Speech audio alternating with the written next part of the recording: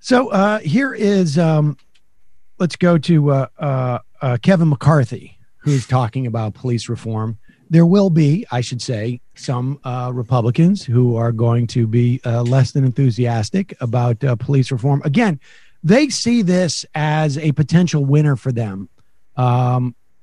Or at the very least, they see this as the only possible winner for them at the moment. Here is Kevin McCarthy trying to make people understand that the type of prejudice and bigotry that's involved with the color of people's skin is not the only kind that involves color. Absolutely. Are you confident that both sides, Republicans and Democrats, can find common ground to come up with some sort of a solution? Because this is a problem.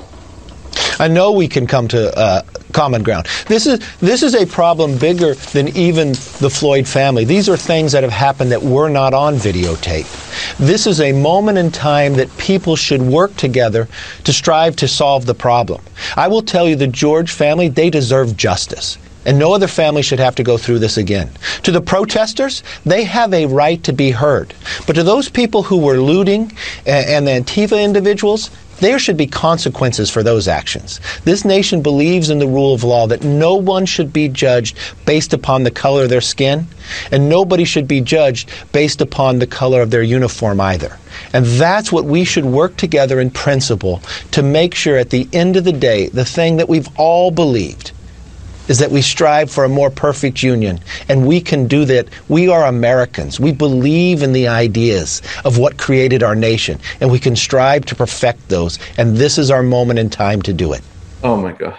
Well, first off, Jesus Christ. one of the ideas that created our nation involved, let's be honest, a very healthy dose of genocide and racism that subjugated the people who lived here before we did. I feel like Paulie Walnut's watching that. I'm like, does this? I forget the word, but it's like, does he get paid by the word? It's like, just wrap it up. I get it. He also referred to them as the George family. The George family. I caught that, and then also, the family I'm blatantly disrespecting on national television deserve justice. And then I'm going to compare cop discrimination to. Blue Lives Matter. I look forward to a roundtable of the two BLMs meeting and sharing their stories and being heard. I tell you what, Cop Cornel West is a great character. So that we're all in the fucking democratic experiment. Whether we're breaking heads, whether we're paralyzing some Temple University student who's a prick. McCarthy is a long-time guy that, though, if you search Kevin McCarthy can't speak, people have clipped him on C-SPAN.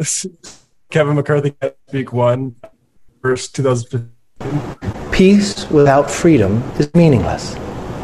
Little side note. Do you realize what our current president, Barack Obama, has with the president before Ronald Reagan, Jimmy Carter? Those two presidents both won the Nobel Peace Prize. Reagan did not. But who brought people more freedom? Yeah, mic drop, Kevin McCarthy. You know what similarity Kevin McCarthy had with the last Republican leader was that they both had difficulty speaking. It's just that John Brainerd was drunk. Fun. Exactly. Here is